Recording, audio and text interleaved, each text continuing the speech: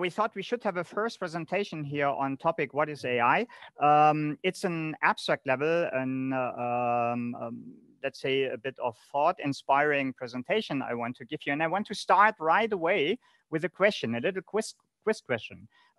So what do you think, this is about maths now, what do you think about capabilities of AI systems in the area of mathematical problem solving? Can today's AI system solve open mathematical problems? So hands up who thinks this is possible. An open theorem that no mathematician has proved yet, a conjecture that is still open. So hands up who thinks this is possible. Okay. So not too many, actually. That isn't a surprise to me, because there's also a question about which AI systems we are talking about. In fact, you see here some headlines.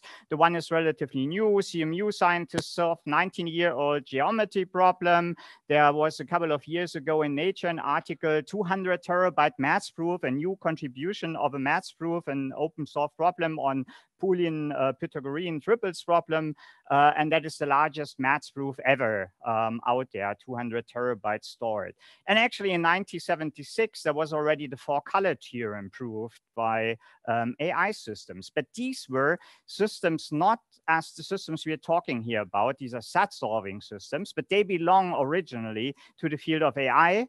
Unfortunately, there were winter times, summer times, I mentioned it again. So this area was successful relatively early on already, despite the theoretical boundaries we know about the problem of SAT-solving problem. And it got then embraced by general computer science. So you don't see it too much represented anymore today in the area of AI, but it's an original AI problem. And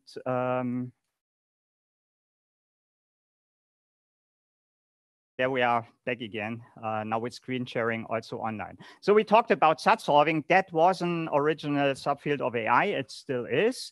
And it got then embraced by general computer science. In particular, in winter times, that makes sense because you want to attract money. And if there's winter time in general on AI and you have a successful technology, it eventually makes sense to not get the stamp of I'm an AI system. So takeaway here, there has been and there is success beyond machine learning applications of artificial intelligence. They are just not in the headlines of the media reports right now.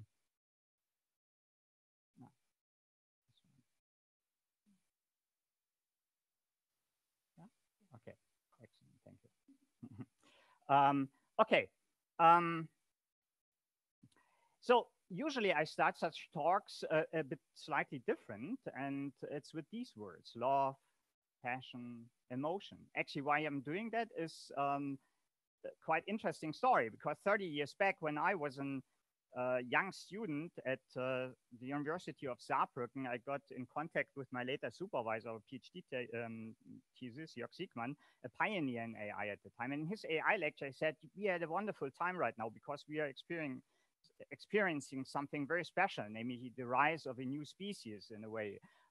Computers will not only get more intelligent in many, many different domains, but they will be able to reproduce and so on. So long before the talk about super intelligence, we were confronted with these hypotheses in the lecture courses. Of course, he wanted to get our attention by saying that, and he got my attention because I said, no way, that's not going to happen. And I want to disprove that. And I thought at the time, mathematics is the area that's really difficult. And there I would find a disproof of that. So that is why I entered AI from the perspective of how far can I go with automation of mathematical problem solving, for instance. But these points here, and yeah, or to say it in other words, meanwhile, I think mathematical problem solving is much easier than many of the other challenges out there. And that has a lot to do with exactly these topics here as well: love, emotion, passions. And that will also be relevant when we talk about this week a lot about the connection between AI and ethics. And if we think about autonomous systems agency in general. AI and love is also a good point to start here, because there are wonderful topics out, wonderful stories out there. I mean, until recently, falling in love with a person was destiny. Now, you know probably about that funny story here that was in the media, right? That little swan who wanted to date that pedal boat in 2006. Yeah, and today, you know, relationships are more and more determined actually by AI algorithms. And well, it's wonderful. I mean, think about it, how difficult it is for such a little swan to find the right dating partner. And it's quite difficult to get out there and find a pedal boat. Right, and you see, we are all in love with AI technology already. Here we have Peter and Katharina, and there's Saugi, and there we have Pete and Katie with Dolly. And you see how, you know, that enters all different parts of life, actually, artificial intelligence. And in fact, we see it as a steam engine of the 21st century. Here you see, for instance, patent applications, AI-related patent applications versus general patent applications, how that's currently behaving in terms of a dynamics. Well, we also know that exactly these kind of developments then might be problematic for society. So this is a potential source of social tensions and problems ahead we have to cope with. AI is clearly a controversial technology, because on the one hand, we are debating about things like how can it help us to solve global environmental problems, for example. But at the same time, training AI systems is a very expensive endeavor. So how much can we afford to train models over and over on all our gadgets and so on? Is that really the right way to go? And of course, we should, at an event like this, not forget about these things. So right now, there are already systems with a high degree of autonomy being deployed, integrating AI technology. And that might be clearly a danger regarding military tension and escalation. AI is a dual-use technology, and we have to be aware of that. AI is an area with many subfields. We have knowledge representation and logical reasoning, which I mentioned in the very beginning, on the side of symbolic AI techniques, and on the side of more sub-symbolic AI techniques, we have things like neural networks combined with machine learning techniques, but you have machine learning techniques also on the side of symbolic AI systems. For those of you who are not aware of that, pattern recognition, robotics, multi-agent systems, all these are subtopics of artificial intelligence.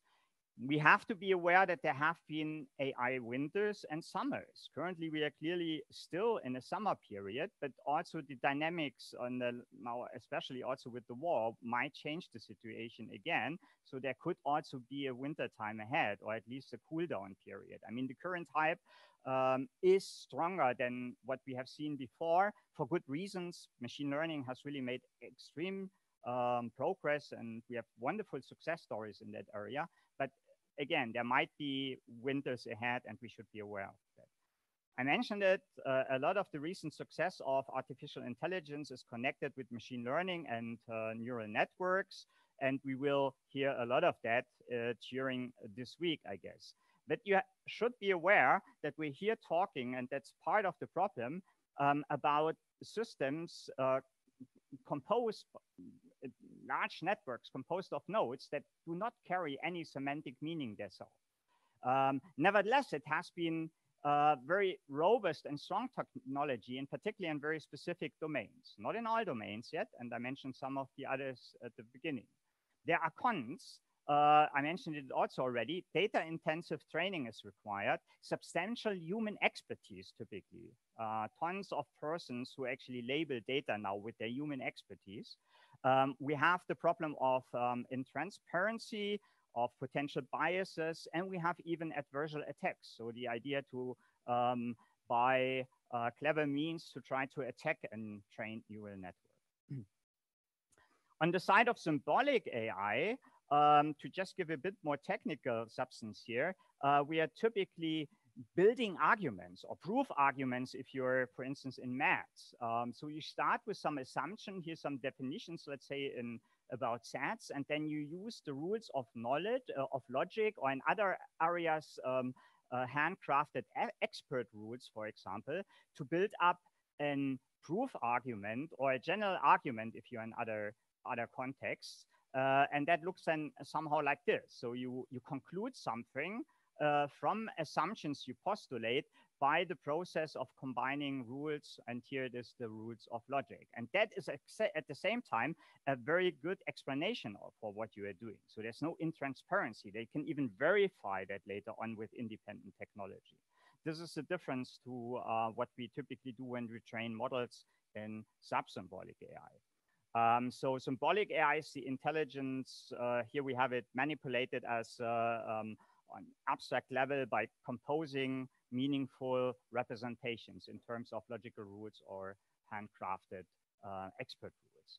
So many currently believe, nevertheless, that the term AI should be kind of reformulated in the direction that we are just talking about, data and machine learning put on top of that. That is what currently happened in the last decade in particular. So this is the current perception of artificial intelligence, right?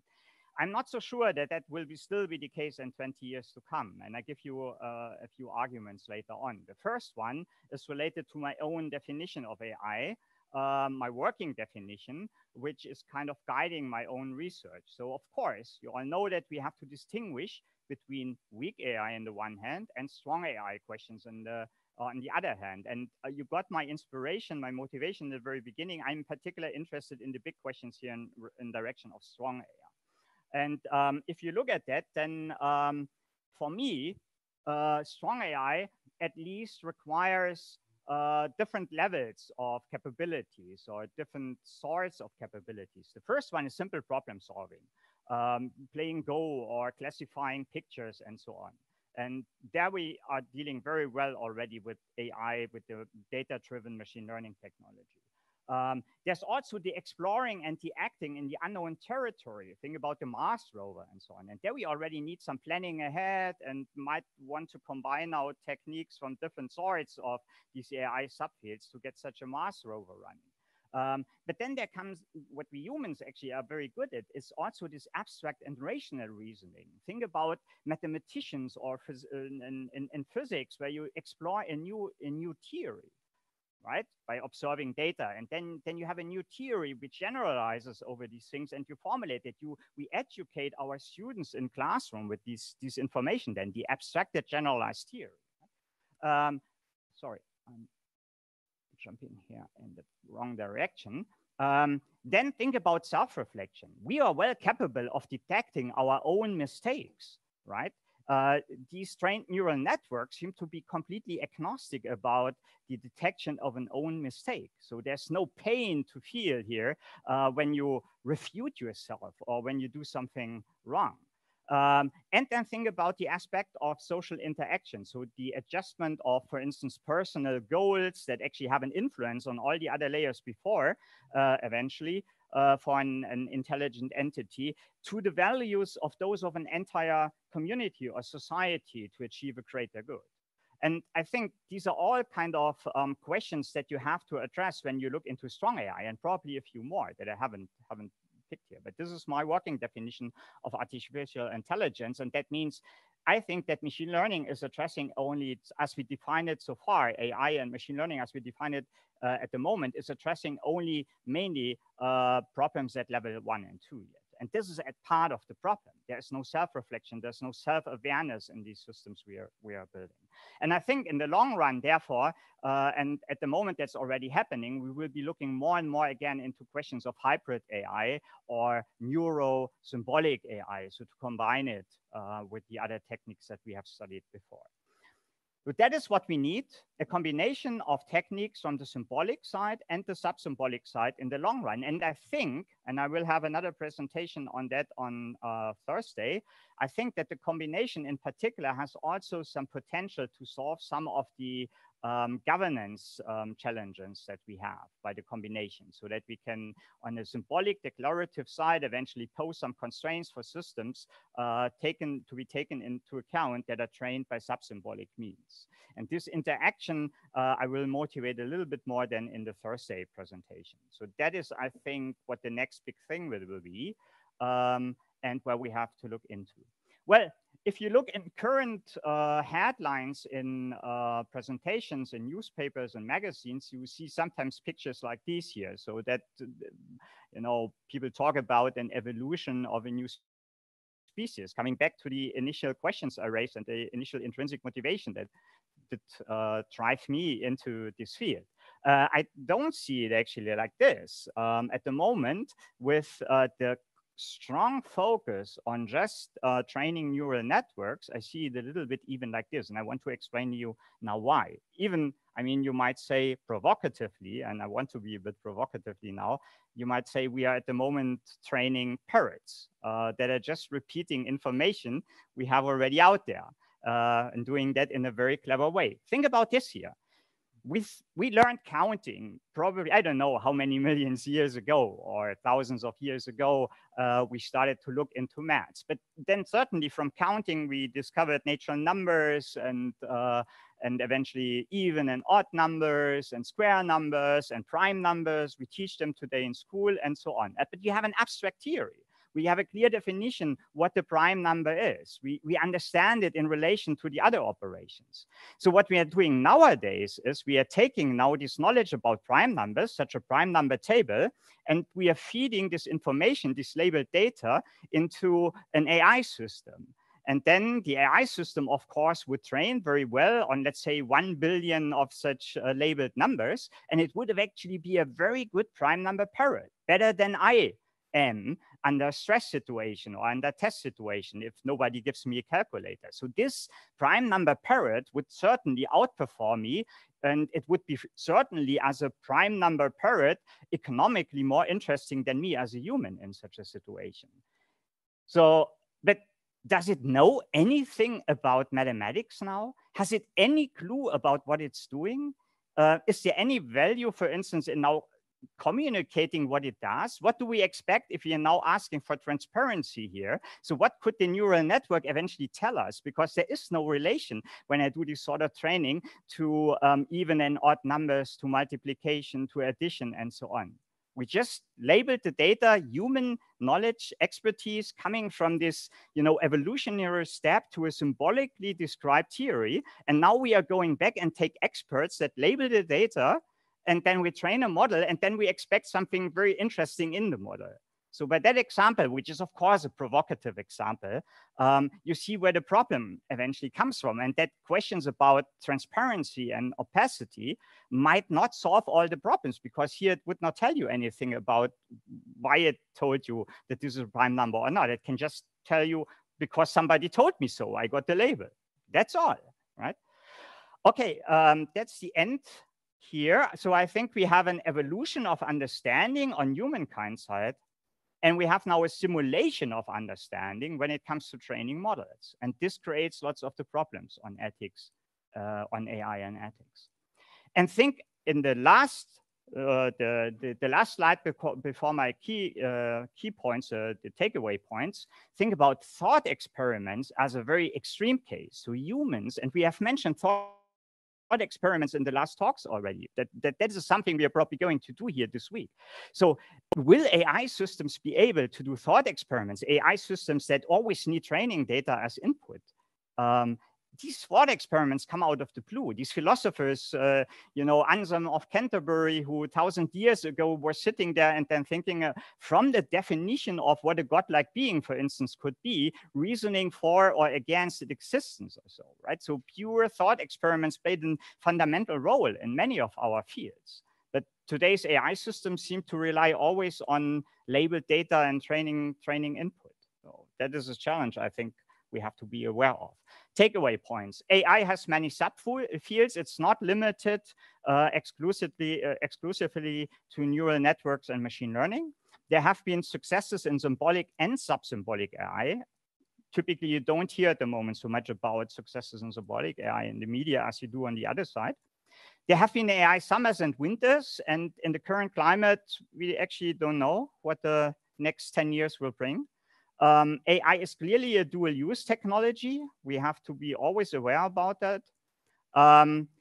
Data-driven AI is extremely economically relevant and interesting, wonderful success. But I think conceptually, with the slide as explained, it might even be a step backwards from the big picture of developing strong AI systems, at least. It's not the full story we can be expecting here. And the next big thing, therefore, I think, is in the direction of hybrid AI or neurosymbolic AI, where you eventually get feedback loops between these two layers.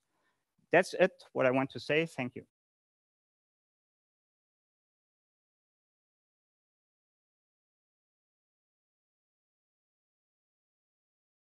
As Professor Christoph already mentioned, AI is already beyond the hype.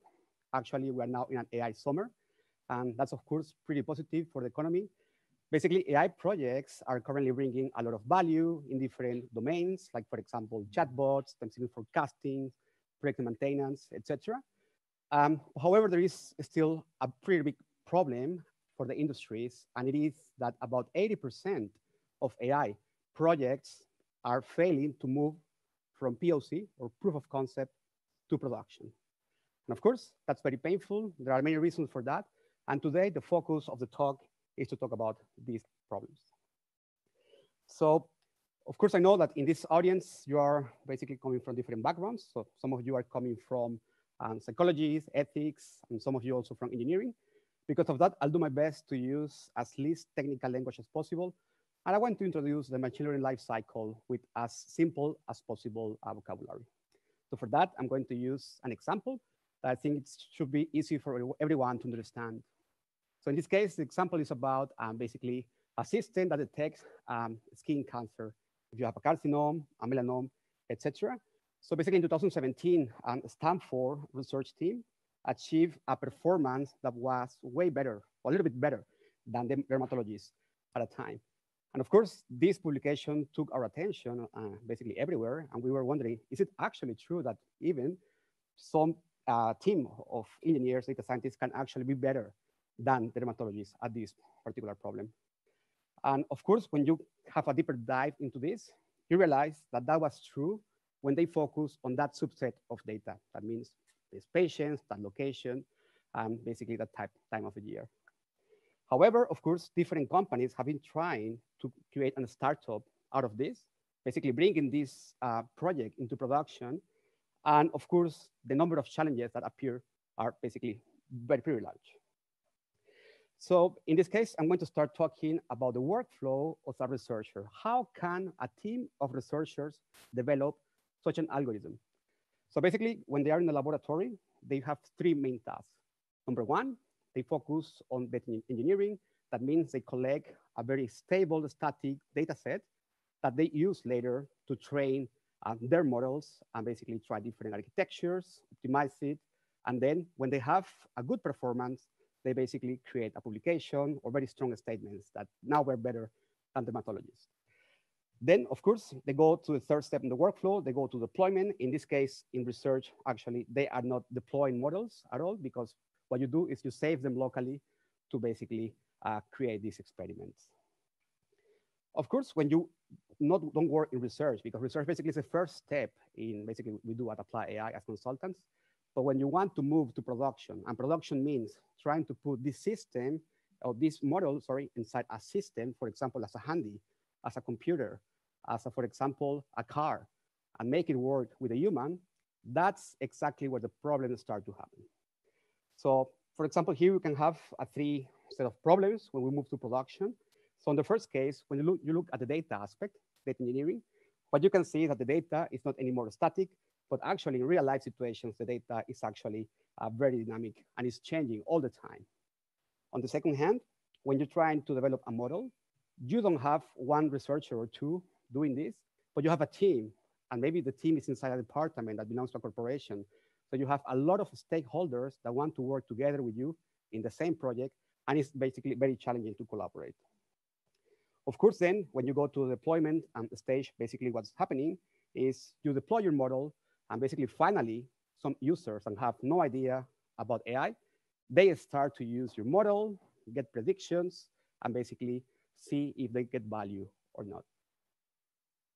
Of course, if we want to go a little bit deeper, we want to have some examples. What happens if this app, we want to change it? At the beginning, let's say we train it with a static data set in Germany, but now we want to move to Africa. So in this case, there are a lot of questions that I will ask right away. So basically the first one, does my model work on different skin color, taking actually from different smartphones with different angles, different light conditions? Is it going to work for all of them? That's the main question. Second, what models is the next team? Could be in the USA or in the next department. What model are they using? Is it the latest model that we develop in our company? Are they up to date with the state of the art?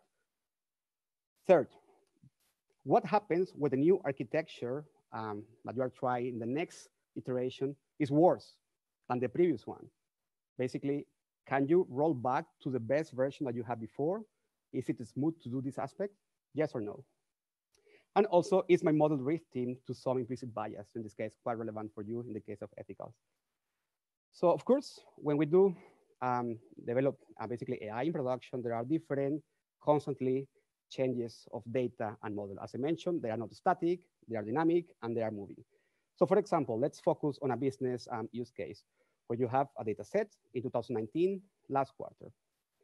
Of course, if we ask our data scientists to train a model, basically they do train, test, split, they train the model, you have the first version, everything is good. However, as you know, time goes by, you will get more data. And now you are in 2020, quarter one. Of course, if you repeat this process, you will actually train a different model that needs to be named with a different version. In this case, it's version 1.1. Also, if you repeat the process in 2020 quarter two and quarter three, basically you will get different versions. And also if you want to make an experimental data set, basically you have this. But the problem is, can you answer these questions? Do you know which model was trained on the 2020 quarter one data set? If somebody from the regulation comes to you, hey guys, somebody died because this model made a bad prediction. What raw data was used?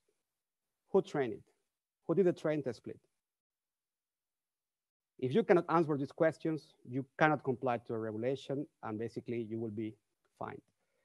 And of course, more than fine, they have a lot of bigger implications, of course. And that's why this amount of new challenges that are coming basically in AI needs to be paid special attention. Also, what data set was used to produce the experimental one model? For example, in this case, you can see if you keep a proper management system between data, models, and deployment, you can see the lineage between all your assets, and you can answer any question for any entity that comes to you. The third question would be, what was the accuracy of the model on 2019 quarter four? Can you track it? Also, which models were deployed back in the last 3 months? Do you have a proper model registry? Do you have a feature store? Can you answer these questions? Not only that, but also in the last few years with our partners, we have discovered new fundamental challenges.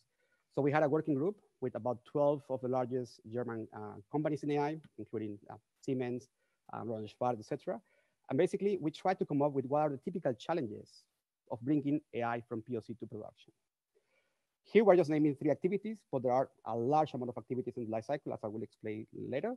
But basically, about data versioning, the question was, can we reproduce our trainings with a specific model? Which data set was basically used to train this model? About scalability, can we increase the amount of data steadily? How can I organize this huge amount of data in a way that it can scale, it can serve a large number of users? Accessibility, how can I avoid data silos? So for example, it happens in some big companies, car companies, for example, where you have different departments, and it happens many colleagues, they had to get data that basically other departments already had. And not only with data, they have to train models that other departments, but they didn't know about it, already did. So basically, they have to create the wheel once and again and again, and that's a big pain. About experiment tracking, it's about transparency. Can we see my past experiments? Or can I see what my colleague is also training right now? Because maybe what he's doing now, then I should not do myself, it's already done. Traceability, already mentioned. How can we keep track of the model data that was used, hyperparameters, infrastructure, libraries, etc.? Can we keep track of all of this? Comparability. Can I compare my experiments with all my colleagues to basically find the best setting? And also when we come to deployment, it's actually pretty challenging to know which model version has been deployed to the correct endpoint.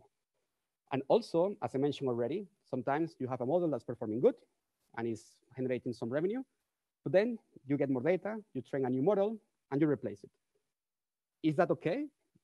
Could it be that the new model is actually worse than the previous? Should we not have some strategy to replace the models? And basically that's a field that's named deployment management. And many companies, unfortunately, are not considering it at the moment. Accessibility, what colleagues and business stakeholders can actually access and see what. We know we have a lot of people in our companies that are not technical, basically business stakeholders, regulation stakeholders, and they don't know how to code. We cannot tell them, yeah, you can access it in the database or in the data lakehouse.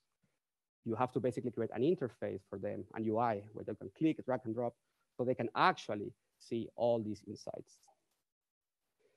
Of course, when we collected all these challenges, basically this is mapped to a new discipline that's named MLOps.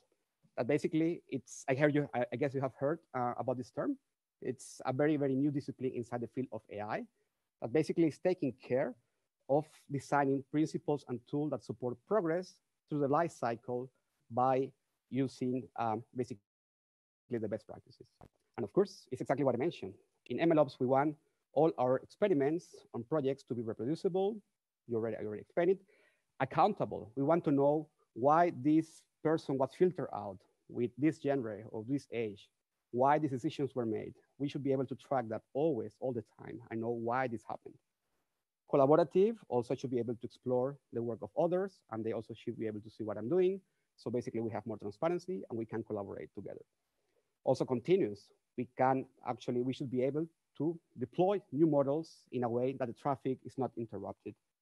Scalable, of course, we need to be able to scale on data, but also on model and also on deployment, and not all together like a monolith. Because in some use cases, you need a lot of data, know about a very small model, for example. But in other use cases, it's exactly the other way around.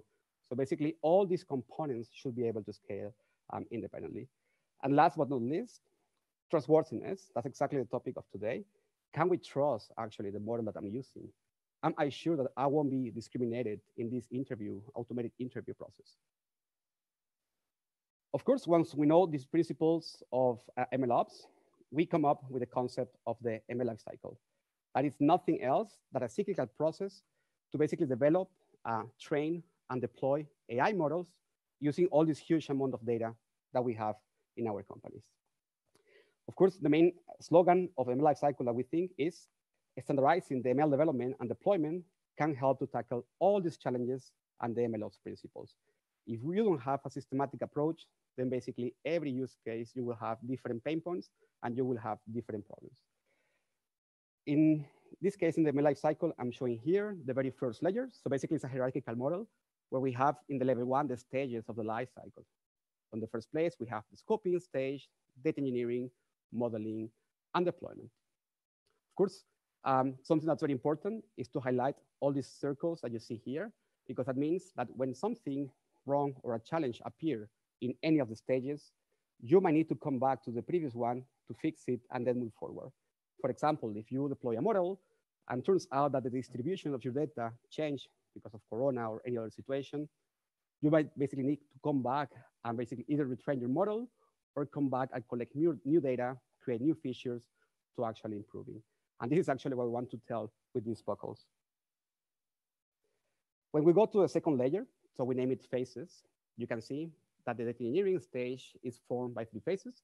Basically, we have data ingestion. So in every project of AI, you have to ingest data. There is no possibility to do it without it. You have to prepare it. Sometimes you can spend up to 60, 70% of your time here.